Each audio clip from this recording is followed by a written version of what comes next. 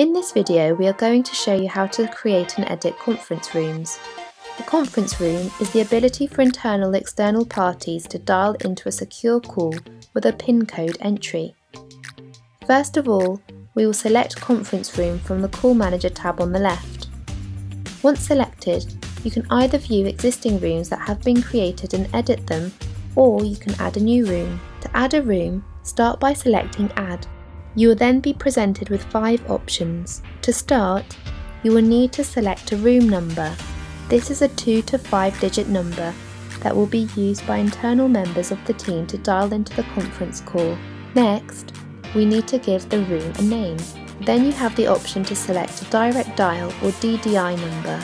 This is for external parties to be able to dial into the conference. Internal parties will dial the room number above, as described previously. From the drop-down menu, you can select one of the DDIs available.